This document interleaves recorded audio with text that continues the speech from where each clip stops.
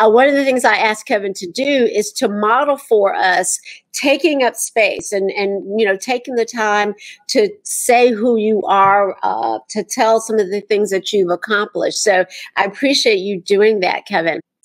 And even when you asked me to take up space in the introduction, right, I felt a little anxiety. I was just like, oh my goodness, I have to, talk about myself. But then I started to reflect and think like, why am I feeling anxious about this? Why I am actually doing all these things. Like I can see if I was a fraud, but I'm actually doing all these things. So why is it uncomfortable to talk about it? Why does it feel like braggadocio? Why does it feel like these things? And so, and I feel like as far as like what you said, as far as like men and women difference, honestly, I don't really feel like there is too much of a difference as far as how we feel. I think the main difference is how we act or respond to that feeling.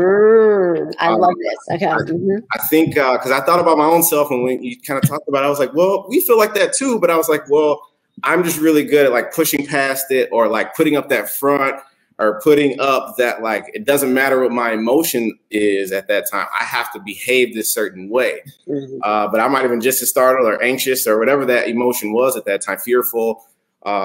But I've kind of, and I don't know if that's like a society, like a pressure society puts on us, like, man, we have to respond this way. We can't show emotion, those type of things. But, I would say I behave the same way I feel like society expects me to behave. If I don't show that emotion, I do push past whatever feeling that I'm feeling in that moment. And I feel like we get it too in different ways.